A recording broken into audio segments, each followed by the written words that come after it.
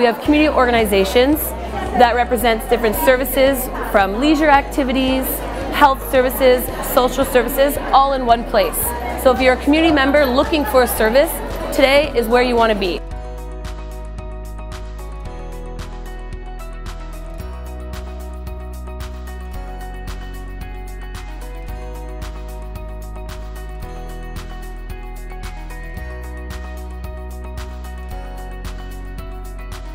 So we're here today at CVR, which is a local high school in Ormstown in the Haut-Saint-Laurent. Today we have over 45 different community organizations and services for our senior population. So we have an intergenerational seniors fair happening here today. The real goal is to help connect seniors to the services in their community that will help them with their needs, whether it be home support or food services or transportation.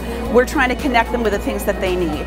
This sort of day provides a lot of information to people in the community about the services that are offered, about the possibilities, in my case, of promoting intergenerational connections, young people and seniors, and we're seeing a lot of good examples of that in the region. My experience at the event here today was absolutely amazing. We have a lot of organizations that many people don't know in our MRC that we are allowed to have.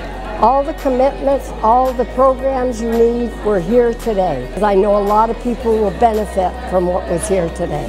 J'ai appris qu'il y a beaucoup de nouveaux aidants que je ne connaissais pas. Oui, l'événement au total est très gros. Apparemment qu'il y a à peu près 50 tables. Les bénéfices d'avoir tout à la même place, c'est qu'on se déplace une fois et on a toute l'information.